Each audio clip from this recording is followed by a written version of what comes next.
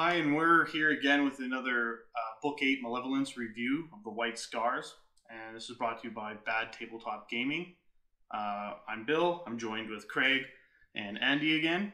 And we're going to be going through a bit of the book for you. And I'll get Craig to start it off. Okay, so I'm going to start off with the basic rules of the White Scars. I'm going to skip the Legion of Stars. We all know what that's all about. We're going to start with swift action. On any turn in which the unit with this special rule ends its movement phase at least 6 inches or 12 if it's a unit of bikes or jet bikes from its point of its beginning of the phase, it may until the beginning of the controlling player's next turn re-roll wound rolls of 1 with all attacks. That's a pretty big thing. It's pretty good. Like, I mean, that's forcing you to move forward constantly, and it says all attacks. So that's assault and shooting. Yeah, that's huge. Yeah. That's huge. Yeah. Might as well have preferred enemy. Everything. It definitely plays into the fluff of White Scars being like that lightning strike force, always surging forward. So that's awesome. It would be a lot of moving around the board to get that bonus. Definitely. Yeah, that's an interesting one. I like that one. Eye of the Storm, renowned for their ability to arrive unannounced and unexpected. The White Scars use their mobility to dictate the flow of any battle in which they fight. Any army whose warlord has the Legion of Astartes White Scar special rule adds +1 to their result for seizing the initiative, as well as the first reserve roll of each turn.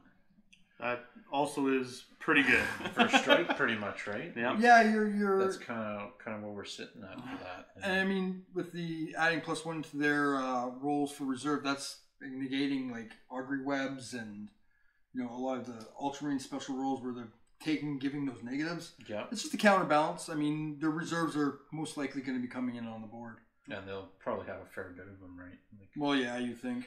I mean, you're looking turn 2, you're rolling on 2s. Without any negative modifiers? Yeah. That's huge. That's almost a guarantee, right? For sure. Laughing in the face of death. Any army whose primary detachment has the Legion of Astartes White Scar special rule may not select more heavy support choices than fast attack choices. This special rule does not apply to playing Zone Mortalis missions. I mean, that's kind of given. Seems pretty basic, like fluff-wise anyway. Yeah, you're not going to see a whole lot of Spartans, Land Raiders, any artillery weapons with them. So, and the last one, Born in the Saddle. All models with the Legion of Astartes White Scar special rule and bikes rule, and the bike or jet bike type have the skilled special rider rule. That's a change from Book 6, isn't it? Yeah. So yeah, Book 6, it was everyone in the army, and here it just seems like it's just bikes and jet bikes that get the bonus. You can definitely see that they're definitely going with a bike heavy. Yeah, it's kind of where it's fine too, right? Which is it's very very that's fluffy. What White Scars pretty much is, right? So. Yes, for sure. Yeah, for sure. Okay, so let's go with Legion specific war gear. Legion Space Marine Shamshire jet bike.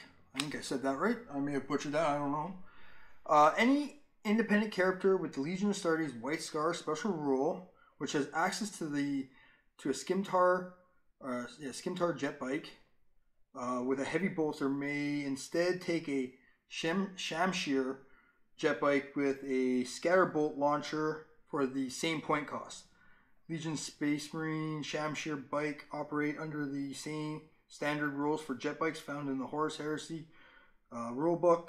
Any character models that select the Shamshir jet bike has the option for both +1 toughness or improve its armor save to 2+ if it's lower than this.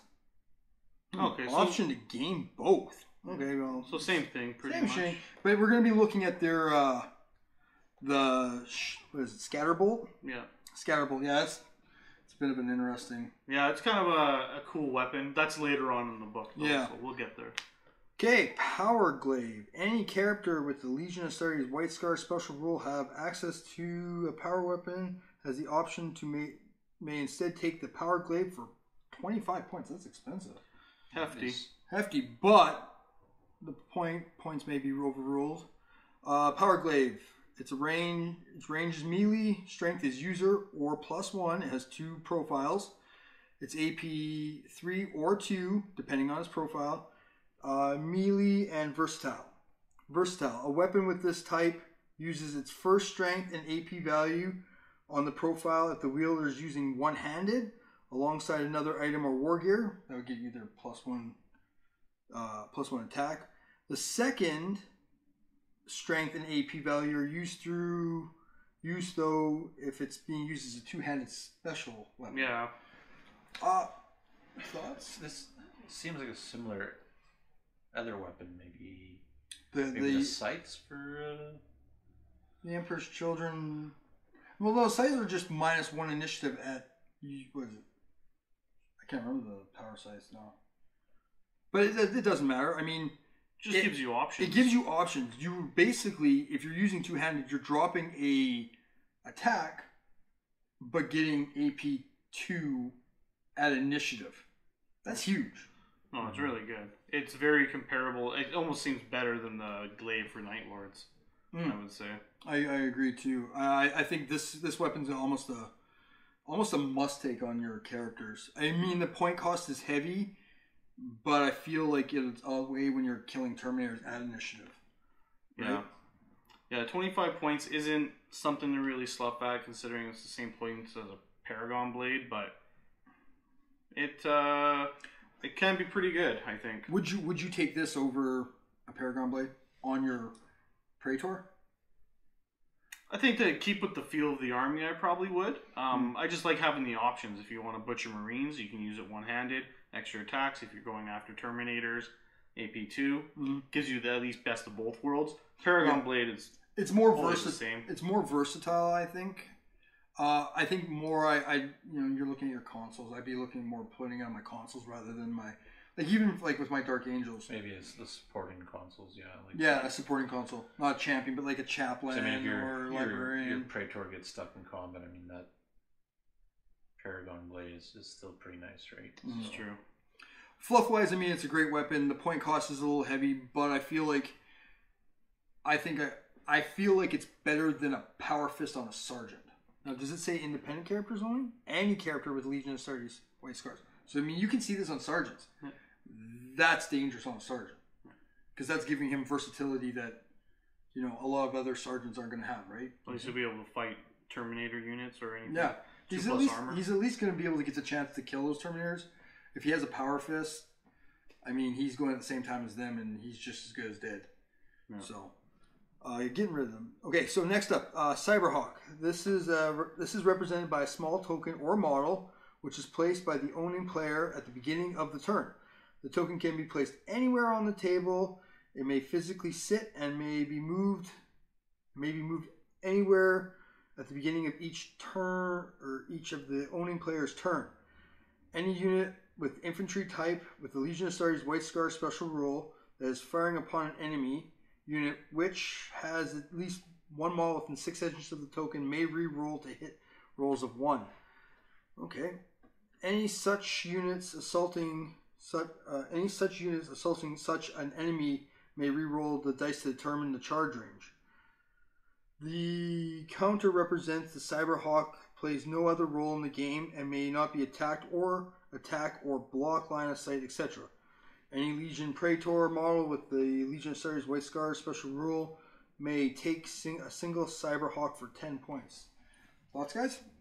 10 points to reroll my charge range. Pretty good. Yeah, it's not bad. I feel like it's. I mean, they're already getting that swift action, swift action roll, right? Where they're already rerolling their ones to wound though. To wound, yeah. So now it's just attack. So this now pretty much is giving you preferred enemy. Yeah. If you're within range of that Cyberhawk. Yeah, because it's rerolling. One's the hit. One's the hit. Yeah. Right. One's the hit from the Cyberhawk. One's rerolling. One's to wound. Swift action. Pretty good. Yeah, basically, not bad at all. Basically, you're rerolling ones if you're taking a Cyberhawk, right? Yeah. And then you get. And then you can the rerolling of the that's charge. Right? I don't know how many times. I think that rerolling of the charge is for 10 points, like you said. Is worth. That's huge, right?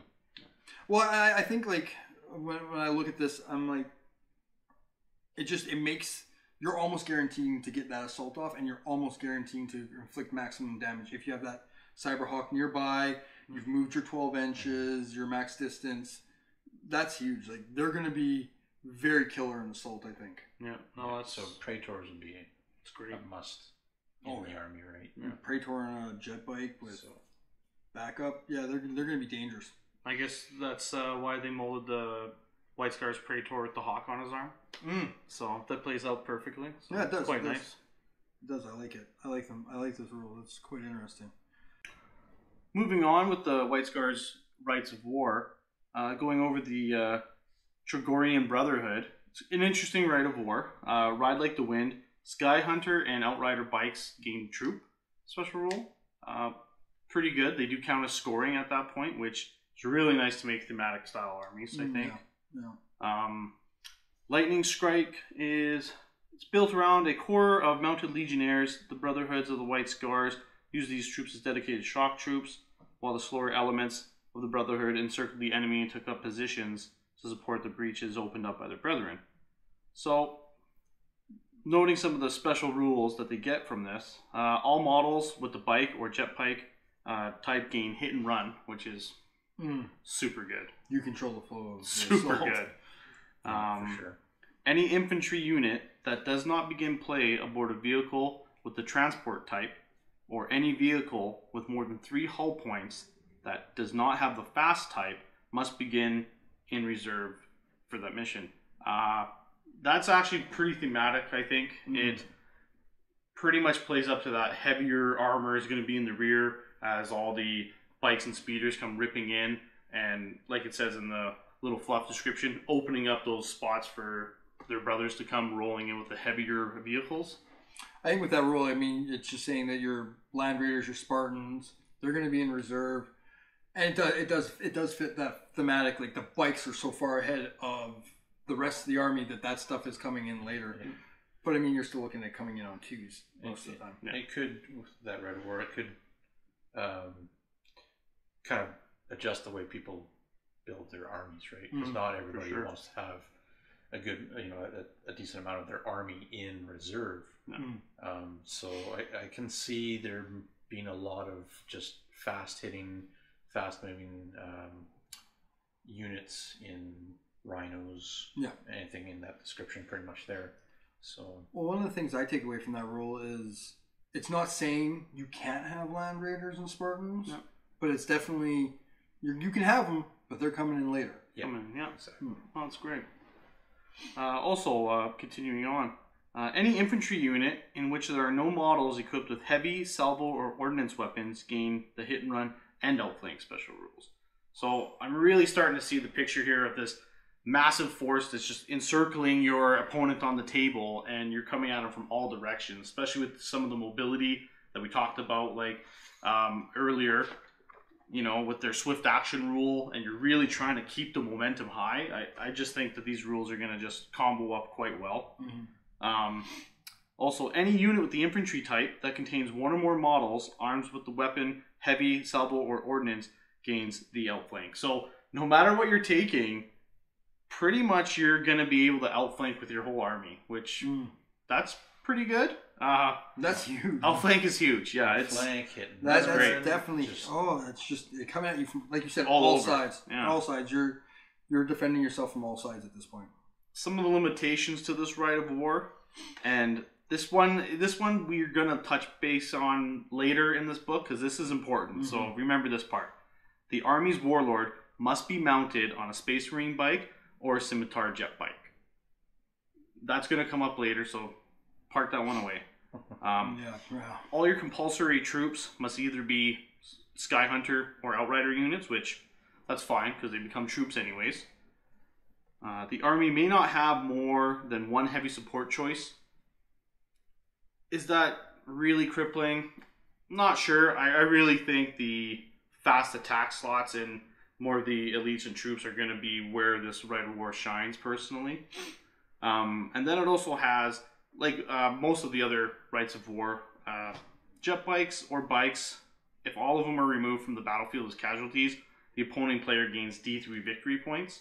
So you do have kind of that same thing when you're taking Pride of the Legion and you're losing all your vets and Terminators, stuff like that. It's at least gives you, there's a double-edged sword to having all the goodies, right? There's always got to be something. Yeah, for sure. Overall, I think that Rite of War is just awesome. It's killer, but there's like, it just means with the limitations, you're going to be very selective on what your heavy support's going to be. Yeah. That's going to be huge. It's going to have to fit your army, because if you just, have a random thing of random heavy support, I mean, it's just not going to work out for you. But I mean, overall, the whole thing works really well. Going back to that heavy support, it all depends. Like, you have that Spartan option, right? It is a transport, so it can carry something. Yeah. But you also have some nice Sakarans out there too, which are fast. Which can support your other units with some of that firepower and whatnot. Right? Yeah, for sure. Yeah. Moving on to the second specific Rite of War for White Scars. This one's interesting. It's White Scars and Shattered Legions. So it's a unique Rite of War for either. It is called the Sagir Mazin.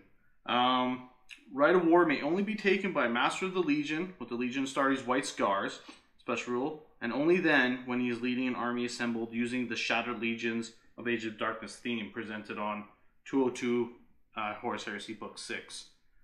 Interesting, considering some of the effects in the game. Death Seekers, at the end of the game, in which victory points are used to determine the winner, roll a d6 for every unit with the Legion Astartes White Scars rule in this detachment that have been destroyed, and in doing so yielded victory points to the opponent. I'm assuming so, a kill point type game. On roll of a 4 or 5, no victory points are awarded, and while on the roll of 6, the victory points are awarded to the owning side's additional point pool. So on a 4 or 5, you get no points, and on a 6, I get the point back, which that's kind of cool, actually. Yeah, kind of lets you just throw them into the fray with 0 disregard. Yeah, pretty neat. Serpent's Eye. All models with the Legion Astartes White Scar special rule are fearless for the first turn of any assault.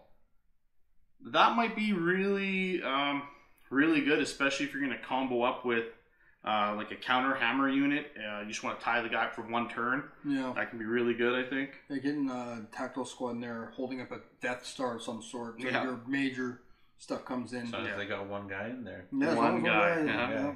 They're not going anywhere. No, that's a pretty interesting Rite of War, actually. The limitations for this Rite of War. This Rite of War may only be used by a loyalist army. That's fine. Yeah. That's fine. The army may never contain more vehicles than it has units with the infantry type, which not a big deal either, I think. Most armies are probably going to have a lot of infantry, especially with some of the White Scar rules that they get. I expect to see quite a bit of infantry anyways. This Rite of War can be very thematic. Like, you could have some very killer combinations, especially with the Shattered Legion rules. Raven Guard, Raven Guard with them, or any one of those.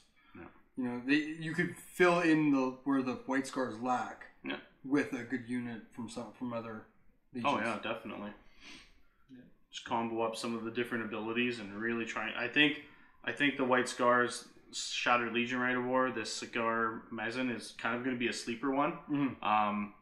Most people are probably going to use the other one, the Chogorian Brotherhood, but I think this second one's going to be a little bit of a sleeper. Well, yeah, this one has a lot of potential to be taken advantage of, and very thematic all at the same time. Oh yeah, for sure.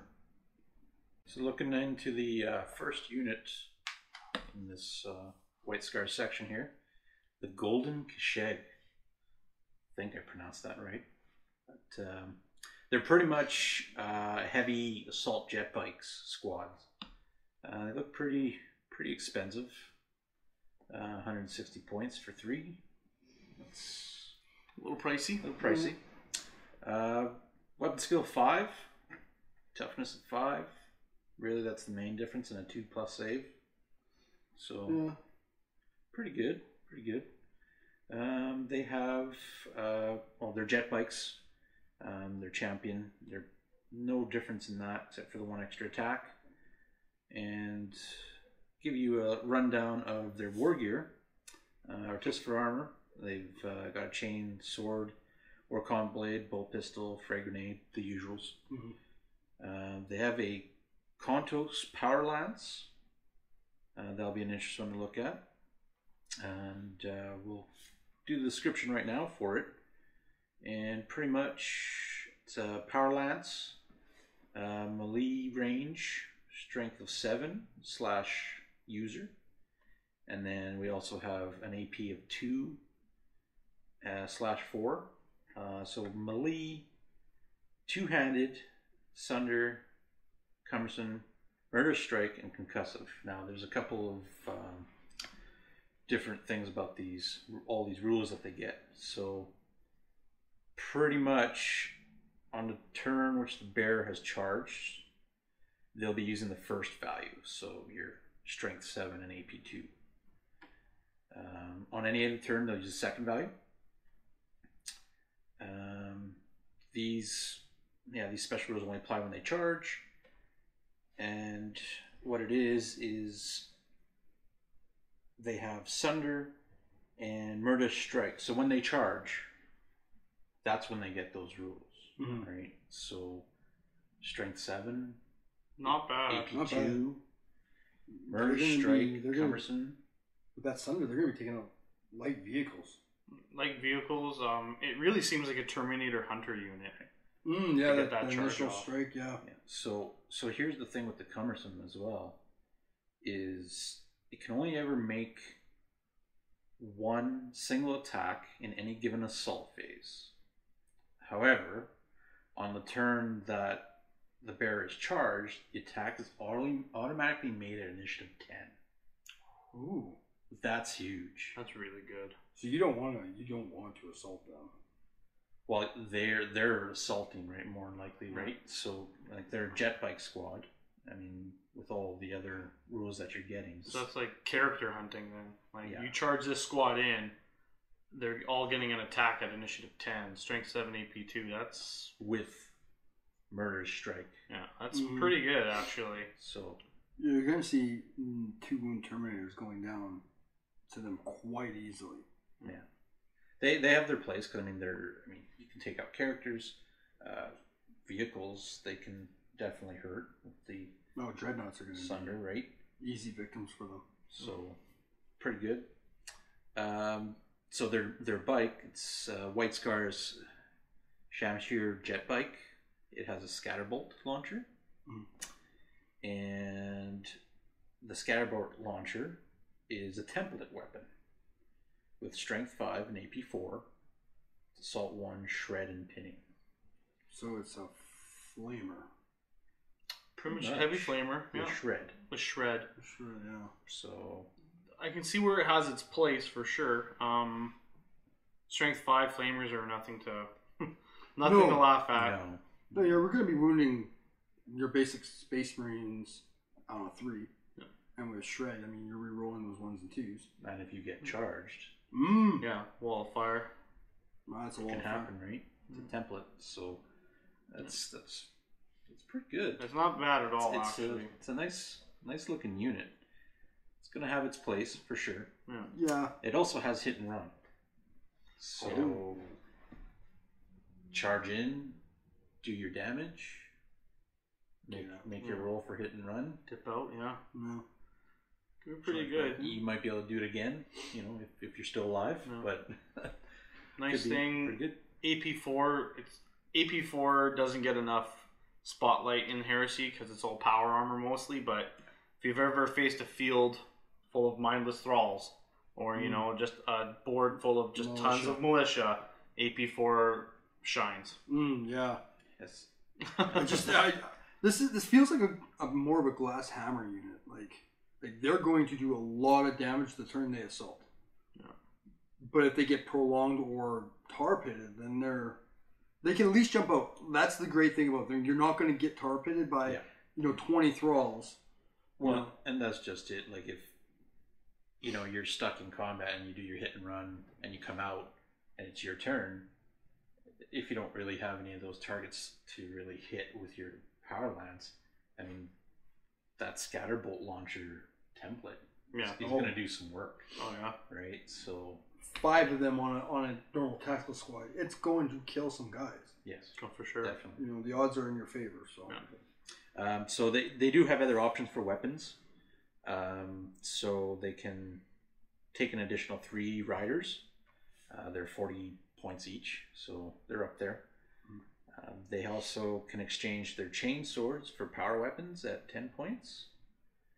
The whole squad can take melta bombs. Oh, that's always nice. 25. That's kind of nice because if you max out your squad, you're still only paying 25 points, right? Yeah.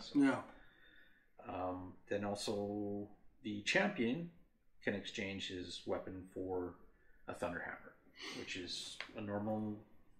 Thunderhammers are what, 20 points usually? 15, 20? 15, I think, usually. But well, what is I find interesting is because it says you can replace the chainsword or combat blade with the power weapon. So if you're going into the next round of assault, you can just switch to your power weapon. You're not limiting to being that one. You're going to be getting more attacks that way. Because do they come with bolt pistols? Yes, they do. So they're going to be getting 2 attacks each. I mean, if I was in the on the next set of assault phase, I would be switching off that lance onto a power weapon just so I get the volume of attacks. It's just nice to see, I guess, the versatility with the unit. Like I'm starting to, just from the first squad here, and just from some of the points that their army gets, like rule wise, you're starting to really see there's like double duty almost for all these squads, which is nice. Yeah, I still really think of them as like that character hunter, Primarch hunter. If you can roll in with a full squad, initiative 10, strength 7. Typically, you'll be wounding Primarchs on 3s, Mortarion on 4s, but that's pretty good. AP2, like not bad at all. Especially with the initiative. Yeah, initiative 10 is. Yeah, everybody's getting plugged by that. So, excellent. Moving on, Yevon Kashig. These are a Terminator squad. Their starting points are 225 for 5 Karash.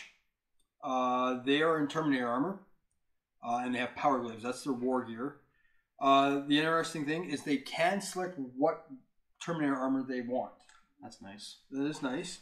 You're going to find this squad has some limitations.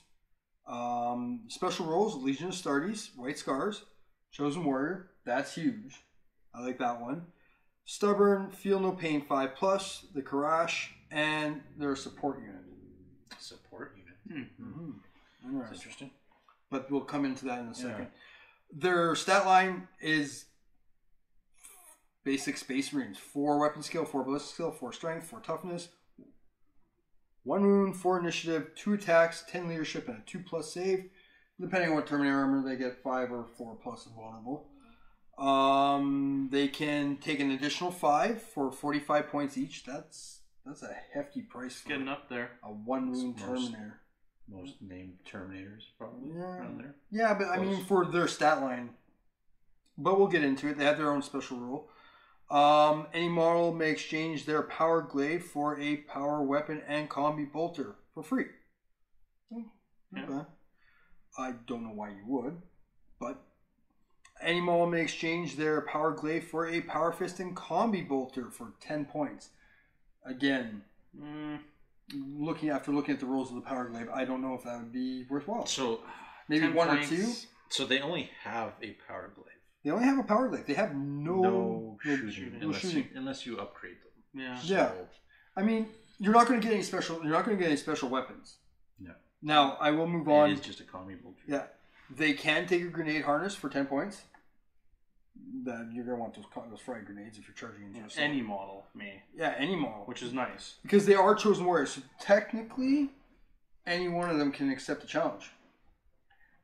They're chosen warriors. Really? Oh, wow. Yeah. So any one of them can. But I mean, there is no sergeant in the squad. So that kind of makes sense. The power fist, I mean, and the bolter, if you wanted just to have that extra strength, if you're running into tanks or like dreadnoughts, you're not going to take a power glaive against a dreadnought. No. And any model may exchange their combi bolter with a combi weapon for 15 points. That's pricey. I feel like they're trying to keep you. Yeah, so I mean, like if you're going for the power fist route, you're paying 10 points for the power fist and combi bolter. Yeah. And then if you want a specialized combi weapon, you're paying an extra 15 points. So you're looking at 25 points to upgrade that guy. Yeah. Is it worth Probably it? not worth it. Maybe 1 or 2 power fists, sure. Nice thing about them though, leadership 10. Yep. That's better than 9, which most standard Terminator units, even Legion specific ones have. So leadership 10 is good. So now we're going to get into their special rule, the Karash. Any unit with this special rule never counts as a scoring unit. However, the enemy player may never score any victory points from the destruction of the unit with this special rule, regardless of the scenario played or any victory conditions in effect. In addition, units with this special rule may not be joined by any model that does not have the Karash special rule. These guys are a suicide squad. They're suicide Terminators. You're putting them in a Dreadclaw and you're dropping them down and you're throwing them. That's how I see them. Interesting. They're expensive though. Yeah. They are pricey. Feel No Pain 5+ is nice. It's better than nothing. Iron Hands 6+. Mm-hmm. But yeah, the Power Glaive, I honestly think that's probably the weapon to use. I personally would take them with Tartaros Terminator armor. That speed. Just because having the speed, being able to run, being able to sweep, awesome. Not to mention the White Scar rules that you'll get. Yeah. Yeah. For moving. Yeah.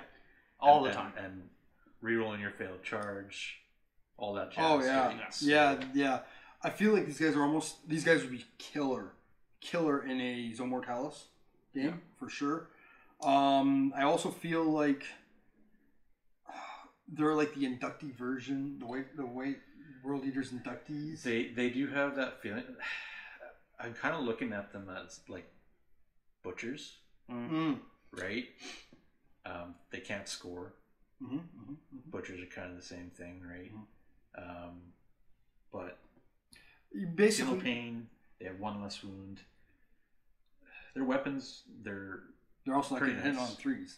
Yeah, so they have their place, I think. Yeah. They definitely do, and I feel like throwing them in a Dreadclaw, 5 of them in a Dreadclaw, it's still a threat, but you're not going to give up a victory point. You're denying a victory point from your opponent, which is huge. Yeah, I mean, awesome. There's a lot of missions out there where victory points are a big thing. So, and yeah, so I think they're a good unit. They're a little overpriced, in my opinion. They might be a little overpriced. They might even actually be on par with what they should be point wise, depending. Like they're a lot cheaper than a lot of the other Legion specific ones out there. Yeah. They definitely have a certain role to play in the game. Oh, for sure. It's a different style of unit, right? Because I mean, you don't really see a Terminator squad of any type as a support unit. No. So, like Craig said, like Suicide Team, go in there, do some damage, send them against certain units. You'll see them on the board probably because of the cool factor for them. Yeah, their weapons. Right? Can't wait to see the weapons. I mean, and I agree with Bill. Tartarus Pattern Terminator armor is definitely the way to go with these guys. Get them in there. Get them. Just even having them in your opponent's deployment zone or in their army, they have to be a threat. They have to deal with. If they don't, you're just looking at getting mulched. Definitely. I'm gonna slide over to the fast attack. The Falcon's Claws sound pretty cool. Not to be mistaken with Mech Warrior, but yeah. At first glance, kind of just looks like a regular scout unit. 5 guys, 90 points. Generic, pretty much Space Marine stats along the board. What makes this unit a little bit interesting is they're in recon armor. Their war gear is a pair of lightning claws. So it's kind of cool. They're moving into the Raven Guard turf, it feels like. They have shroud bombs, which is also kind of cool. And the cameline cloaks. So they really seem to be that, like, legit, like Cloak and Dagger. They're going to hide, infiltrate wherever they can. Some of the special rules that they have, though.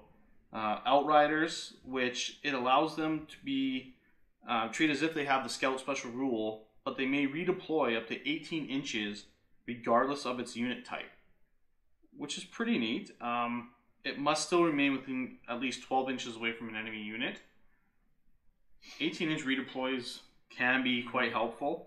They do have move through cover, they do have precision strikes, and they have hatred characters.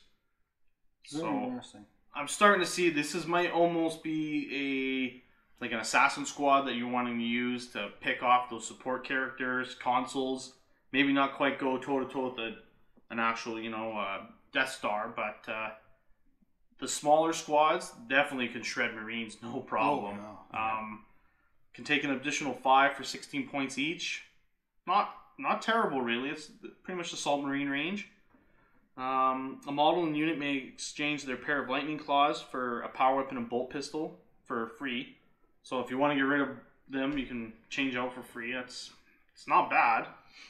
They can take melta bombs, 20 points for the whole squad. It's not a bad use of points, really, considering usually it's 5 points apiece. I think I'd stick with the claws and just take melta bombs. Yeah. Right?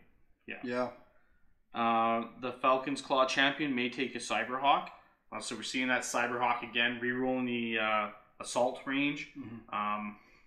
Definitely seeing them as, you could really count them as like a counter assault unit. You can tie a squad up, bring these guys in to really wrap up the rest of the charge. That could be really good in assault for sure. Well, they have to be a minimum of 12 inches away and they have that 18-inch redeploy. Yeah. I mean, your quad mortar squad Yeah. is now legitimately threatened. Yeah. I mean, and with the re-rolling charge distance, and they're already within 12 inches, they're going to move up 6, and then they can charge. They're almost going to guarantee to get that charge off. No. And with Lightning Claws, they're going to mulch Marines, they're going to mulch, power armor guys. Like, there's no tomorrow. Yeah, they're definitely feel like an all-arounder unit. The Falcon's Claw champion, they can exchange one of their claws for a Thunderhammer, Power Fist, Hand Flamer, Plasma Pistol, or Volkite Serpenta. Not horrible options, really. I don't really see the need for Thunderhammer or Power Fist if you're going to be rocking out Melta Bombs, personally. See, and with that, like, they're character hunters, right? Hatred characters? Yeah. You take a Thunderhammer with one of them, with the champion. Yeah. If you're stuck in combat with that character for, like another round, I mean, you're probably going to instant kill him with the Thunderhammer anyways, but maybe some characters that have a higher toughness. It's true. Now they're those rules would help. Stunned, right? Think about how often people are taking Artificer Armor on their Sergeants. Yeah. All of a sudden, that Thunderhammer, that Sergeant's, he's dead. Yeah. He's dead. Yeah, that could be really good, actually. So, I mean, I think this unit, this is a killer unit. I think it's kind of a scalpel. Yeah. Well, like you could, like, if I had that unit coming across at me with my Master of Signal, I mean, my Master of Signal is not a combat character, but he's going to get shredded by that in whatever unit I have him with. Yeah, no, agreed. A 10-man tactical squad, man, you might as well just take them off the board. Like, these guys are going to be in their face before they have any time to react. I think we're going to see a lot of them.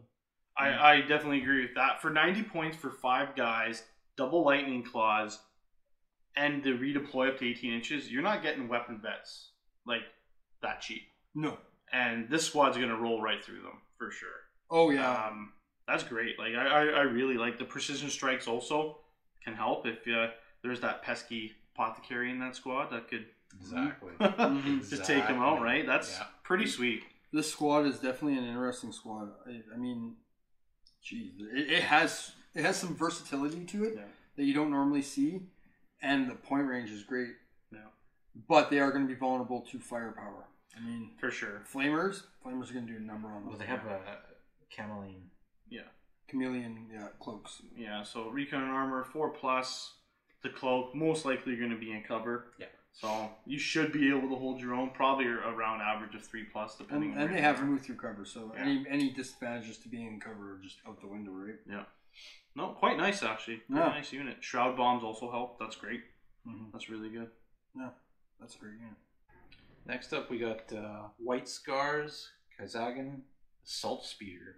So 105 points. Fast attack choice, of course. Same stats as a regular speeder. Actually, no. Except they have front armor of 12, not 11 like other speeders. So these are based off the Javelin. Yeah. The Javelin speeders. The Javelin speeders. So yeah, front armor of 12. That's pretty good. I like that. They have Kiri's on their war gear, they have Curious Pattern Assault Cannon and 2 Reaper autocannons. Nice. So the DACA speeder. Yeah. Fairly different compared to other And speeders. they are a little bit more expensive, though. Yeah. They are. 105 points. Not too bad. They also have, for special rules, they have Deep Strike, Outflank, Strafing Run, and their Grav Backwash, which I believe is pretty much standard for the other speeders. Yeah. So the options that the Kaizagan squadron may include up to 2 additional speeders. So 3 for... Yeah, for 105 points per model. That's going to be pretty pricey. A little pricey, for sure. So, they also can be equipped the following upgrades: just a searchlight and up to 100 killer missiles, 5 points apiece. And unless the Grav Backwash, pretty much the general rule, they become immobilized. Unless they become immobilized, attackers suffer a -2 to hit close combat. Overall, not terrible, honestly, for weapons. Again, everything they've got for weapon-wise is that AP4. Reaper autocannons are pretty good. So you're getting 4 shots from those, and the carries you're getting 6. It's a DACA speeder, 10 shots. It's 10 strength 6 or strength 7 shots. Yeah. I mean, it's versatile. It can, you can go after infantry effectively. It can go after light vehicles. Yep. It seems like a jack of all trades and a master of none. Yeah. I think myself, I would still stick with regular speeders, javelins. In all honesty, I mean, 65 points, missiles, and a melta-gun, and you're can opening up most heavy tanks, right? I think that's kind of what makes other javelins shine. If this had access to cyclone missiles, I think this thing would be right up there, like top notch. I take a carries over a multi-melta myself. I think strength 6 rending can be really good.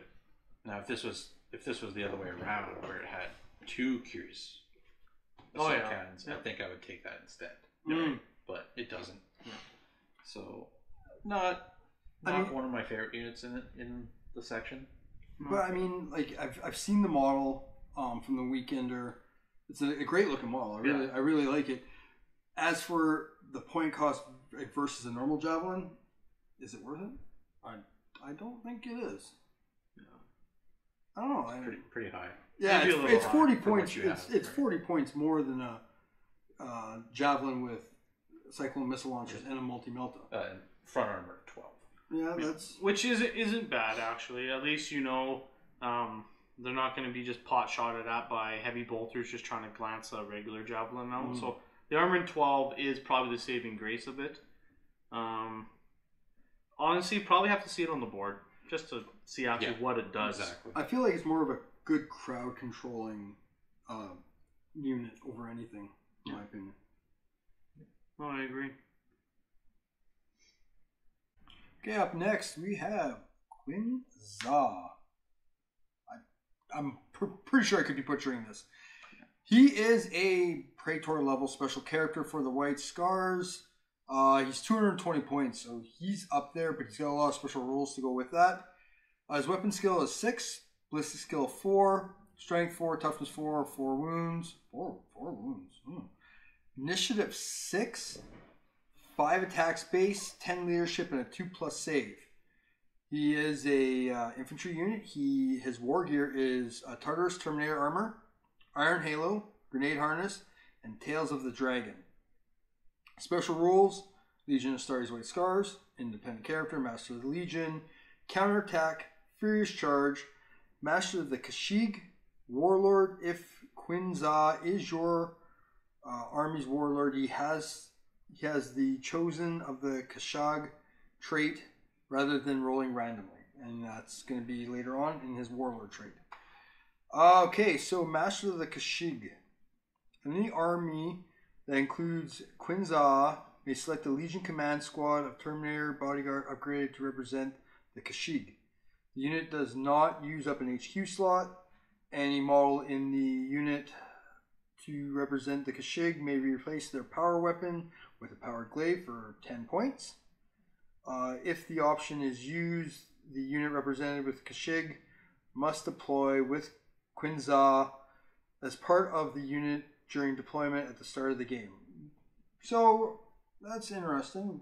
That could be a very deadly unit because pretty much his bodyguard. Yeah, his bodyguard. So. Yeah. Tales of the Dragon. Tales of the Dragon are two separate Dale blades used together as a matched pair. The bonus for wielding two melee weapons has already been included in Quinza's profile. As a master of any forms associated with the use of exotic weapons, Quinza may employ different modes of attack. Interesting.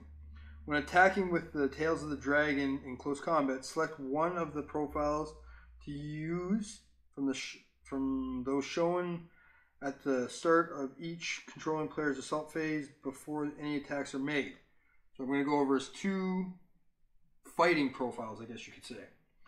So he's got Split the Mountain, which is Strength +3, AP2, Melee, Unwieldy, Mastercrafted, and he's got part of the Horse's Mane, which is +1 Strength, AP2, Melee, Precision Strike, Mastercrafted. That's very interesting. Wow. That's some good options. That's some really good options. Amazing options, honestly. I mean, he's...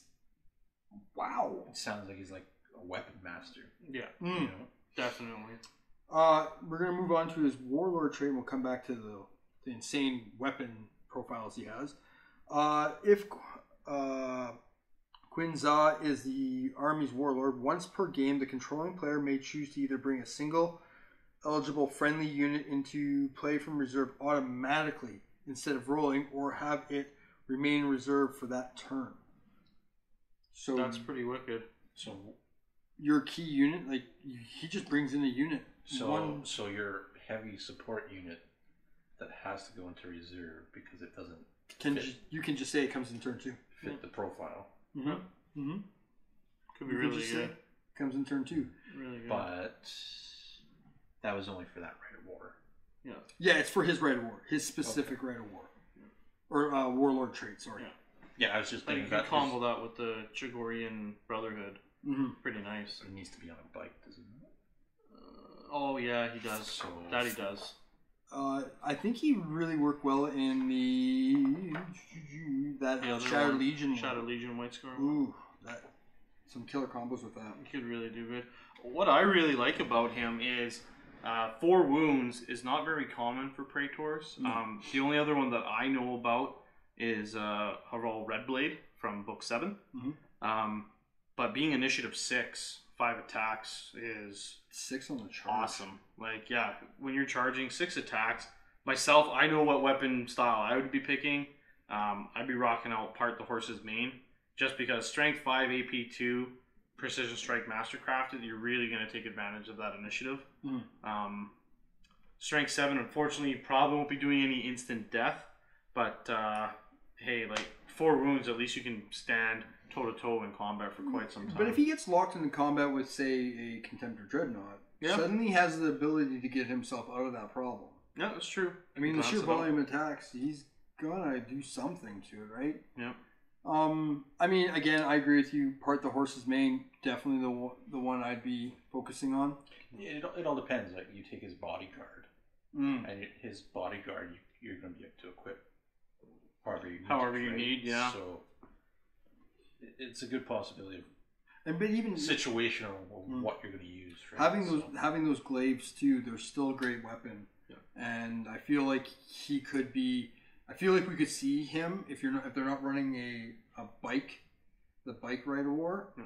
I feel like you're going to see him because he is a standout character for me so far. And he has Furious Charge, right? Furious Charge, counterattack. So even when he gets charged, oh wow. Okay, so he's getting his full number of attacks. Furious Charge changes it. Disregard what I said then. Split the Mountain. Furious Charge. If he's getting the charge off, he'll be Strength 8 with 6 attacks. That's different. If you're not getting the charge, part the horse's mane, I think is still good because you're getting that counter attack. Yeah. But yeah, if you're getting the charge off with like Fury's charge, strength 8, 6 attacks. That's it is unwieldy. So you're gonna be going on initiative 1.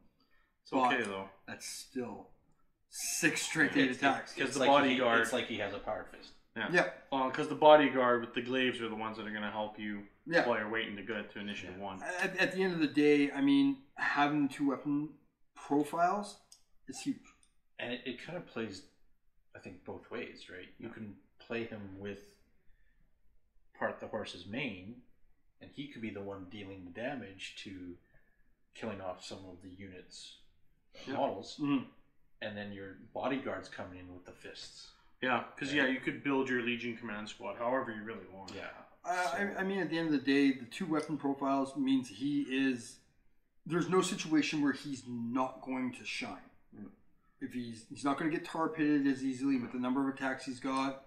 If he gets into combat with something that's, like 2 wound terminators, he's still going to be able to. He's really good. I like him. I like him a lot too. He's almost like a super Tribune Praetor. Yeah.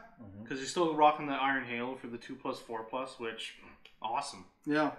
I mean, he's in the Tartarus Terminator armor set. So you're getting all the benefits of running and sweeping with none of the negatives. With no negatives with the 5+. So yeah, he's like the Super Tribune basically. That's really good. Yeah, he's an awesome character. I really like him. Can't wait to see more of him. Definitely. Wow. Continuing on with the next character for White Scars, Solomon Khan. An interesting character. Praetor level again. Weapon skill 6, ballistic skill 5, strength 5 base, which that'll come into play in a little bit here. Toughness 4, 3 wounds, initiative 5, 4 attacks, leadership 10, 2+ armor. General regular stats. War gear, artificer armor, a mastercrafted thunder hammer with base strength of 5. Pretty good. Combi Melta, bolt pistol, iron halo. So rocking that 2+4+. His special rules, independent character, Master of the Legion, the Hammer Hand. So moving into the Hammer Hand.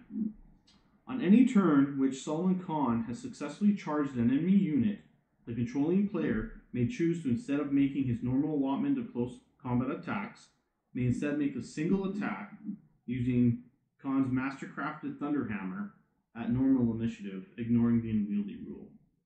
So on the charge, this guy can have 1 strength 10, initiative 5 attack, which pretty decent depending on what you're fighting, right? Or he can have 5 strength 10 attacks at initiative 1, depending on how you want to roll with it.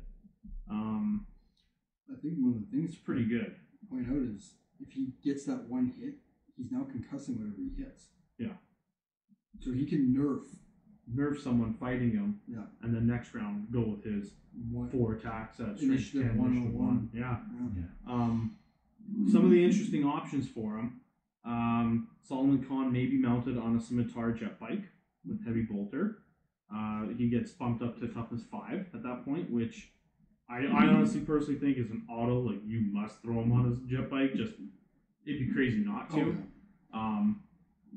Couple of little things as well. If he's not mounted on the scimitar jet bike, then this unit may also include, so he can purchase a Sister of Silence, a single model, Oblivion Knight Centura for 75 points. Not a horrible thing, really, if you want to get some of that anti-psyker power coming off.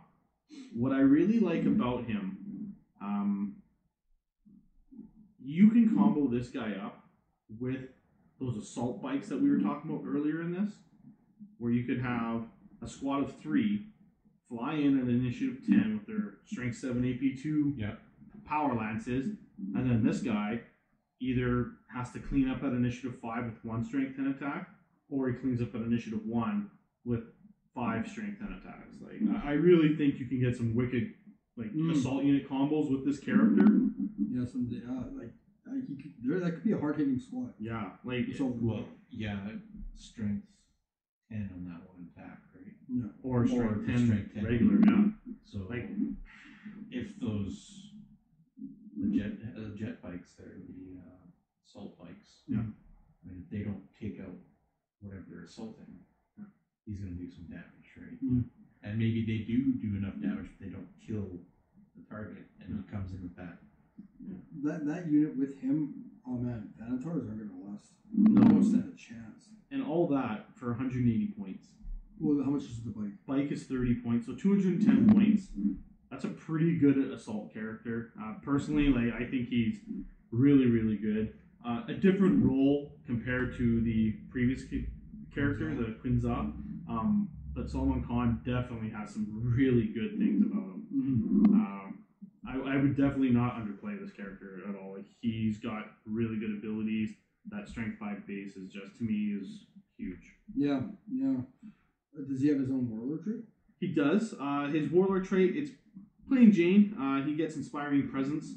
Instead of rolling to determine, he gets this inspiring presence warlord trait from the regular book. Not a horrible trait, but I'm willing to overlook the plain Jane trait just for that strength 10 Thunderhammer, Mastercrafted Thunderhammer. Is the other option there with sister? Yeah. Really worth it? I don't know. It really depends though. With demons coming out, it could be worth it.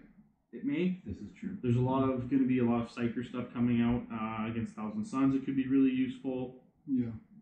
So I can read a little bit about that ally of the Silent Order.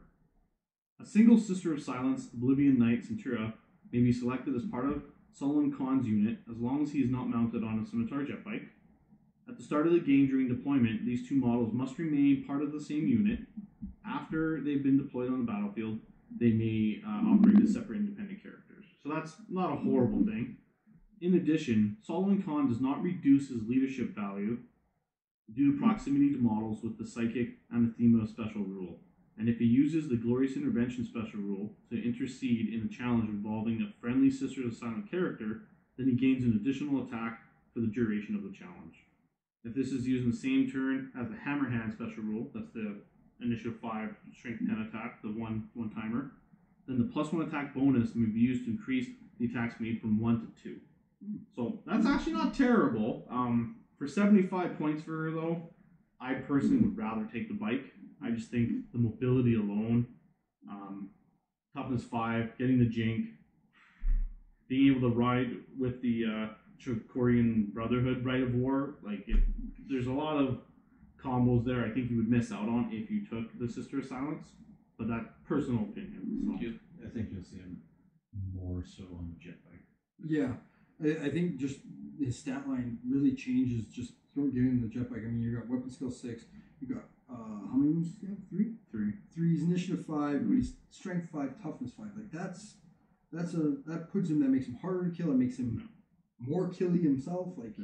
He's got a lot of potential to be a great character. Yeah, he does. So I can see him. I can see a lot of him being used. Yeah, definitely. Jagatai Khan. He's quite the interesting Primarch, that is for sure. So to start off, he's got 2 profiles, so on foot and mounted. Weapon skill 7, plus skill 6, strength 6, toughness 6 when he's on foot. When he's mounted, it's 7, wounds of 6. He's initiative 8 on foot, and initiative 7 when he's mounted. Attacks are 6, the issue 10, of course, and 2+ save. He's, like we said before, 2 profiles. He has a jet bike character, unit type, or infantry character, unit type. And go into the war gear. So we'll start off with the Khan on foot, the Wildfire Panoply, and I'll let Craig take over here. Alright, the Wildfire Panoply. Fashioned to be aesthetically pleasing, it was impregnable that the Khan mount armored perfectly complemented his fast and uncompromising style of warfare, and bore a number of unique systems to improve his already unmatched reflexes. The Wildfire Panoply provided a 2+ armor save and a 5+ invulnerable save during shooting phase. and a 3+ invulnerable save during the assault phase. That's huge. It's awesome. Including when targeted by Overwatch attacks. So when he's getting shot up, when he's going into combat, he's still got that 3+. In addition, it grants the con the move through cover special rule. Wow. That's good. Pretty good. I wonder if that transfers to his jetpack. I don't know. Maybe. So his next piece of warrior is the White Tiger Dao. Right. Sorry. Yeah. So it's a close combat weapon. It's kind of got 2 profiles. Okay, so the White Tiger Dao, range melee +1 strength / user, AP2, melee duelist edge master crafted. It has an asterisk on any turn in which the Jahat Khan charges. Use the first value. On any other turn, use the second value. So he on the charge is strength 7. Not bad. Not bad. Not bad. Not bad at all. So That's a different type of yeah, it's weapon for a primer. yeah, it's not the over the top weapons that we usually see. No. And he also has the Archaeotech pistol and frag grenades. Basic armor. Basic, Yeah. normal. So the con mounted war gear, pretty much the same as we talked about before, except he's got a very special Sojitsu pattern void bike. Void bike costs him 65 points, bumps him up to 460.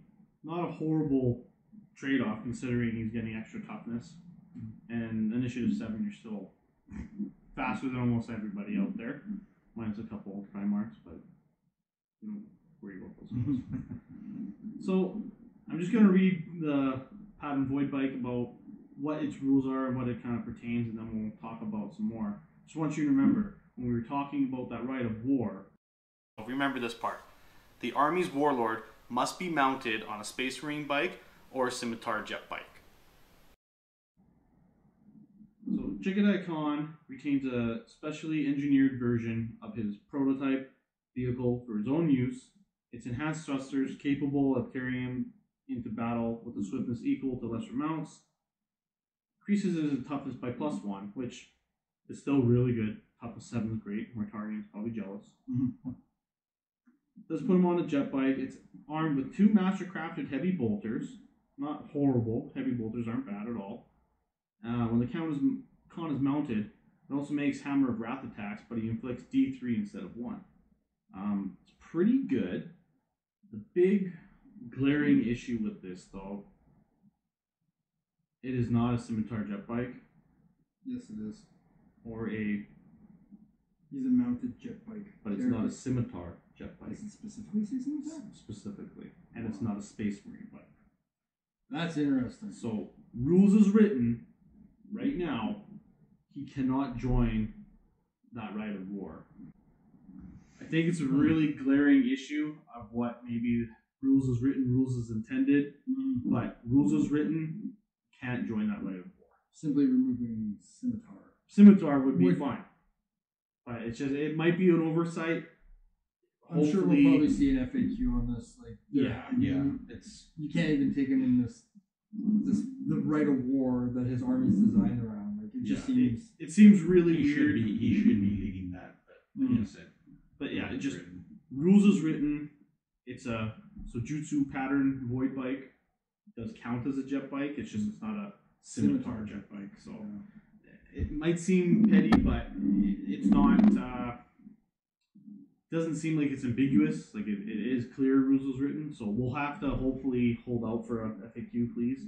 Yeah. And see how it goes. We're never going to see him on the actual battlefield. Yeah. Using that rite of war at the very least. Yeah, definitely. Yeah, sure. He also has like a plethora of special rules that keep like it's a massive list. He's also got Sire of the White Scars. I mean, they all have their. In the first turn of combat, Jahat Khan always strikes first for any other model, but after Hammer of Wrath. So basically initiative 9? Yeah, probably safe to say. If any other model also automatically strikes first, then use the 2 models' initiative value to decide which of them will strike first should the 2 meet in combat. When Jagatai Khan is included as part of an army, all friendly models with the Legion of Stars White Scar special rule that are also part of the army gain the Scout special rule each. That's great. Army-wide Scout they're in your face. It's awesome. Yeah, that's a big push. Yeah, like and with especially with how fast the army's going to be, and then getting that extra movement, and being able to maneuver around and get to where you want to be. So good. Yeah. The Bleak Wind. Jagatai Khan and any unit with the Legion of Stars special rule, White Scar special rule that joins gains the hit and run special rule. Again, I really see that doubling up that combo of everyone's going to be hitting and run. Everyone's going to have that ability to get into combat, dip out, really setting themselves out for counterattacks, it seems.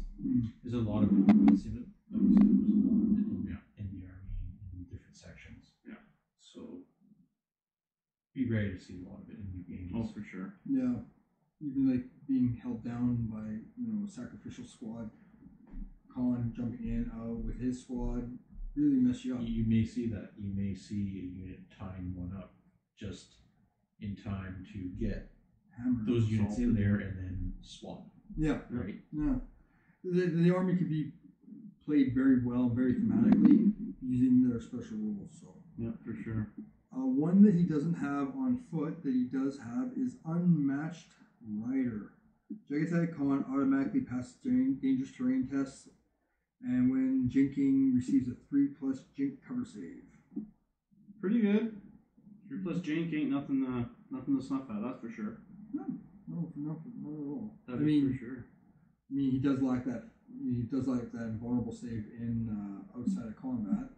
So the 3+ jink basically really can help him out. Yeah, definitely. And he does get Crusader as well on foot. Yeah. Yeah, on foot. Yeah, he does have Crusader. He also benefits on foot or mounted from lightning from the blue skies. So when held in reserve, you do not roll for Jagatai Khan or any unit he is considered to be part of while in reserve.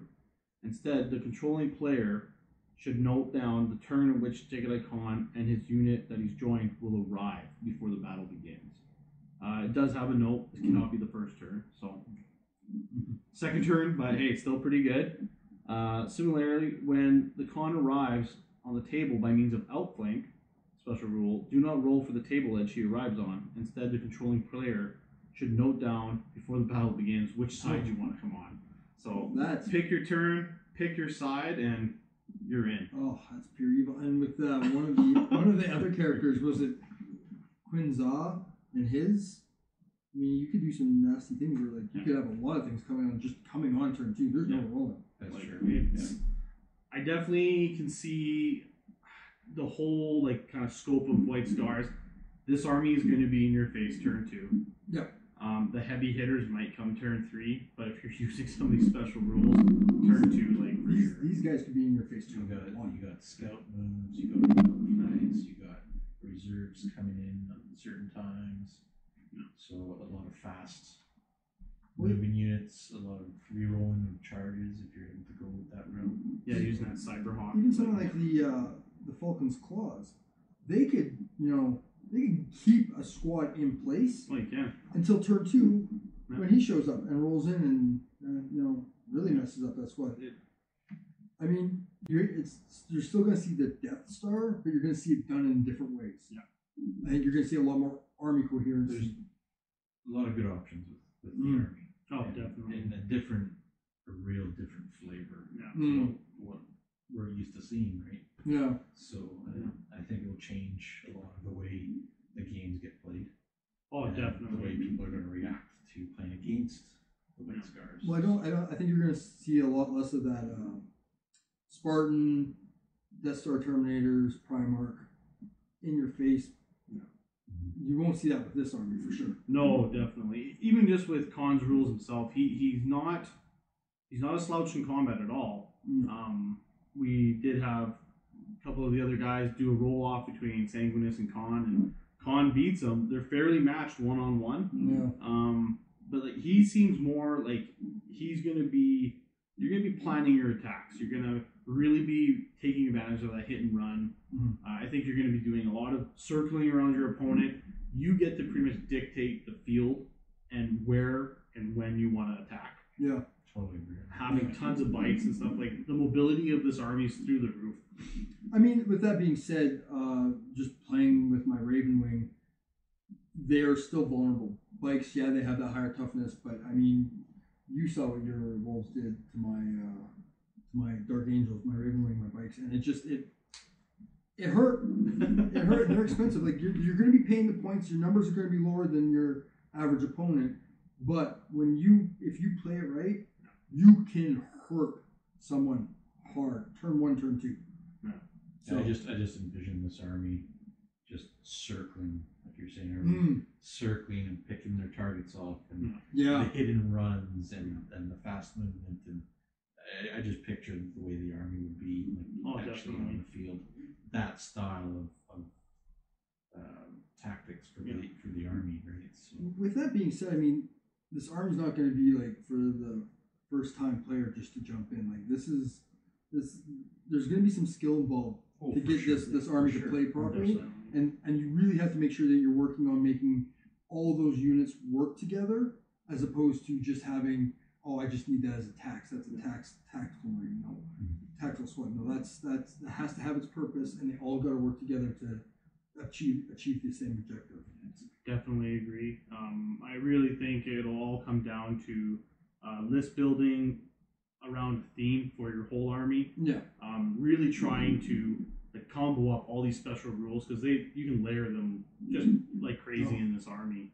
I think it's going to be a patient man's army.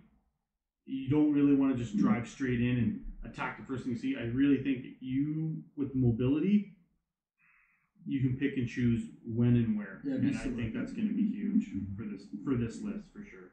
Yeah, being selective, yeah. And I wouldn't necessarily go headlong, but take that unit, focus on that unit. When it's done, you move on to the next one. Don't spread yourself too thin, because I think that's where you're going to see the weaknesses of the White Scars. Because if they get spread too thin, there's not enough of that stacking special abilities to gain the most momentum out of your. So I mean, they're one hell of an army, that's for sure. Yeah, no, this will be great for anyone who's been waiting for White Scars. I don't think you'll be disappointed at all. Khan, it's been forever to wait for actual rules. The artwork in the book is beautiful. I think you'll be pleased. For rules. Okay. Yeah. Dark Angels 2030. Yeah, no. I don't want to talk about it. Don't want to talk about it. But yeah, no, I love this army. I hate painting white though. There's ways. There is ways. Yeah. But it's gonna be interesting. I can't wait to see. Overall, great feel in the army. Yeah. And we're gonna see a lot of this army out there. So yeah, I think it'll be great. It'll be great. It's about time. So. Yeah, I mean, I don't think I've ever seen a White Scars army. I mean, I had one for 40K, but that was a number of years ago. But again, I don't see them too often. I can't wait to start seeing a lot of these on the board. It's gonna be good for sure. Nice thing, with Book 8 coming, Blood Angels, White Scars are definitely going to surface. You're going to see a lot of these players coming out of the woodwork. They're going to explode. Probably explode is probably a better word. I mean, the love for Sanguinius alone that I've seen out on the social media there. I mean, it's a beautiful model. I can't wait to see what they're going to do with Jagat's Icon. I'm really looking forward to it, especially. Are they going to do 2 models of him, one on foot, one on his boy jet bike? I think they're going to have to, or do some sort of some special way you can model them with either on top of the bike or not. Like maybe it'll come up with some converting possibilities with pinning or magnets or something. But it's going to be either way. I think the model's going to be amazing. If it's anything like the artwork, the artwork is amazing. Yeah. Definitely, the way he looks. He looks good, yeah. So That's going to be a great army to see on the tabletop. Yeah.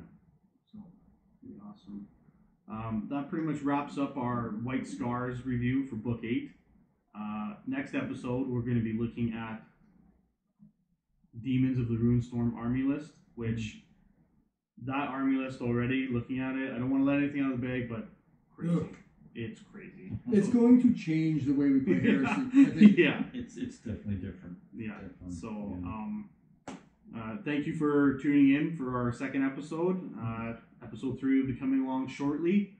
Don't forget to like, subscribe, and share. Thanks.